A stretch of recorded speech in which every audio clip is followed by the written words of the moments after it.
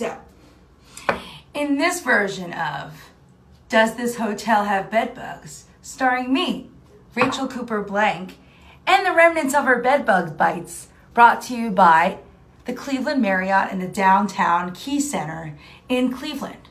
And apparently they don't have any. Well, tonight I'm in the Springhill Suites in Indianapolis downtown.